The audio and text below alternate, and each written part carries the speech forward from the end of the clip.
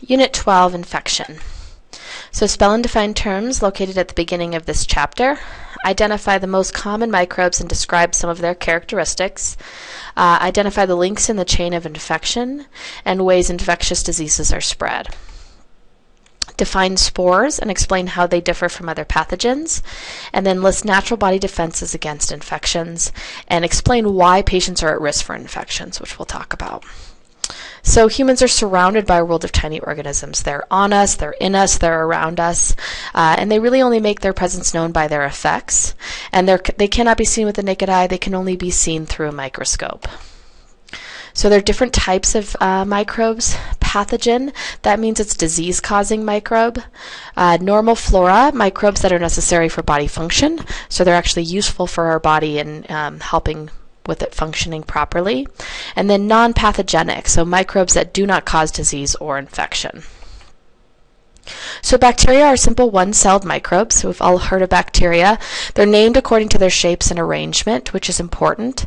And they cause infections in the skin, the respiratory tract, urinary tract, and bloodstream, so sepsis. So fungi, two groups most commonly associated with infection in humans are yeasts and molds, and those are just the most commonly associated infections. So viruses are the smallest microbe. They have a variety of shapes, and what's really, really important to remember about viruses is that they mutate very, very rapidly. So a great example of this is influenza, so the flu, and so that is why people have to get a flu vaccine every year, because the virus mutates so rapidly that in order to keep up with providing immunity and providing a current vaccination, they have to provide a new one every year because the virus mutates so rapidly. Protozoa, they're simple one-celled organisms, and these live on living matter. So the chain of infection. So this is really, really important because in order to have infection, you have to have all these different links in the chain here. So a causative agent, reservoir or source, portal of exit, method of transmission, portal of entry, and susceptible host. And so we'll talk about these. So you only need to break one link in the chain to prevent the spread of disease. So this is in page 143 in your text, and this is really, really important for us to remember as healthcare workers because you break any link in this chain and you're going to prevent the spread of disease, which is really, really important.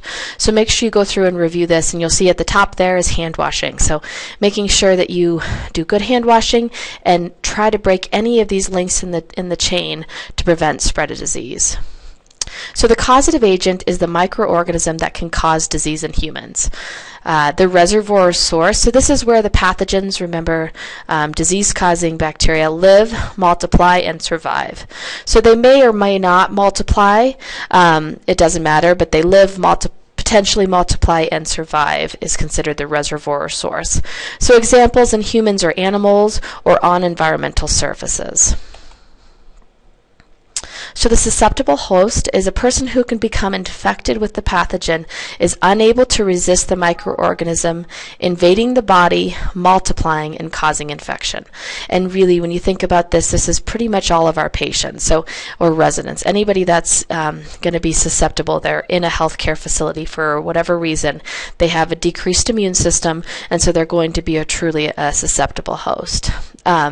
So the host is susceptible to disease, so they lack the immunity or physical resistance to overcome the invasion of pathogens. So they may be sick with something else, and so that's dampened their immune system. There's many things that can cause susceptibility. So portals of entry. So locations where organisms can enter the body are called portals. So this can be body openings, mucous membranes, so our eyes, our nose, or breaks in the skin. And we often cause breaks in the skin. We place IVs, anything that we cause a disruption of skin. The skin is one of our most important defenses against bacteria. And so when we create an entry, we create a hole in the skin, we're allowing potential bacteria to be entering the body. Okay, so that can also result from tubes placed in the body or punctures produced by invasive procedures. So urinary catheters. So a catheter is a great source of infection. So we always have to be very mindful that to keep them clean and to use them as a last resort. And then intravenous fluid. So again, we start an IV in a patient. We're now creating a portal of entry. So portals of exit, you'll probably appreciate this picture here on the right. So infectious organisms leave the reservoir or human host through body secretions. These are portals of exit. So portal provides a way for a pathogen to leave the reservoir. So a great example, as you see on the right, is a nose or a mouth during a sneeze or cough. So just looking at these particles, how far they go, and this is a great way for the pathogen to leave the reservoir and, potentially pass on to a susceptible host. So body flora. So different microbes live on our body surfaces. Microbes are called normal body flora. So flora are not the same in all body areas, and this is really important to remember. So flora are important in the areas in which they normally reside, but let's say the flora from your intestinal tract gets placed somewhere outside of the intestinal tract, it can then be pathogenic.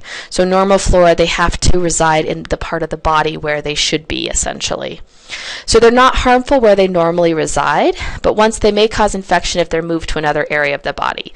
So we talk about certain diseases, so hepatitis A, for example, as a fecal oral, something that gets transferred from one part of the body to the other part, although hepatitis A is not the greatest example because that's not normal flora, but something that goes from, fecal oral would be potentially another type of bacteria that's common in the intestinal tract, but then when it gets transferred to the the stomach, it's not where it should be and can cause infection.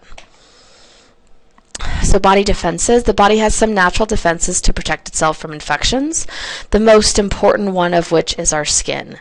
So the skin protects us, and that's why it's so important that we keep intact skin, because once there's a break in the skin, there's now a portal of entry for microbes. So immunizations, these are artificial defenses that protect against specific pathogens, so provided by vaccines. So a lot of the vaccinations that you had to get for this class, hepatitis B, for example, is going to protect you against specific pathogens. Immunosuppression. So this occurs when the body's immune system is inadequate. So this is the case for many of our patients and residents. So it fails to respond to challenge of infectious disease organisms that it would normally be able to fight off successfully. So depending on what's going on with the person, if they're already fighting off another disease process, if they're immunocompromised from something such as AIDS, they're going to be more susceptible, and so have less of an ability to fight off an infectious disease. So bacterial infections, they often cause serious skin, respiratory, urinary, and gastrointestinal infections. So if the physician suspects the patient has a bacterial infection, they'll do a culture and sensitivity, which is essentially testing what is the bacteria that's causing the disease and what type of antibiotic is it sensitive to, what would be most effective in treating this type of infection. So resistance, so there are two groups of organisms that have become resistant to two powerful antibiotics. And this is really, really important because what's happening here is that there's bacteria that have, for different reasons, become resistant to really powerful antibiotics. So two examples of this are methicillin and vancomycin. So you've probably heard maybe on the news about MRSA, but this is really methicillin-resistant Staphylococcus aureus. So it's a Staph aureus bacteria that's now resistant to methicillin, which used to do a very good job of treating these types of infections, and now it's a new type of infection that can't really be treated by the normal method. And then also vancomycin-resistant enterococci, so VRE, which is also really a harsh antibiotic that used to work very well against this, and now is no longer effective. So viral infections, so shingles, influenza, hepatitis, AIDS, these are all types of viral infections. So spores, this is really important to remember as well. So they're microscopic reproductive bodies, and they're responsible for the spread of some diseases. The important thing to really remember is that spores can live dormant until conditions are ideal for reproduction. So they can live dormant for a long, long time until conditions are great, and then they'll come back and causes disease in humans. So they can multiply and continue to spread infection, and they're very, very difficult to eliminate. So alcohol, hand sanitizer does not kill spores. Spores have to be mechanically removed by hand washing, and so it's very, very important that you're doing good hand washing.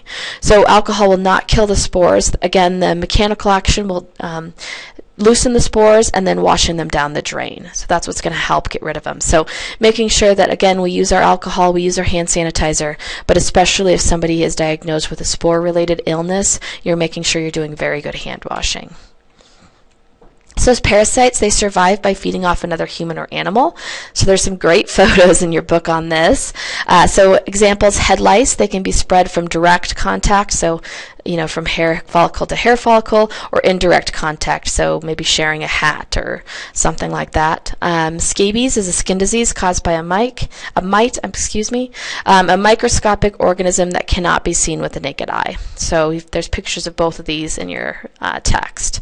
So bed bugs, so a lot of people would think bed bugs were not real things. They're real parasites.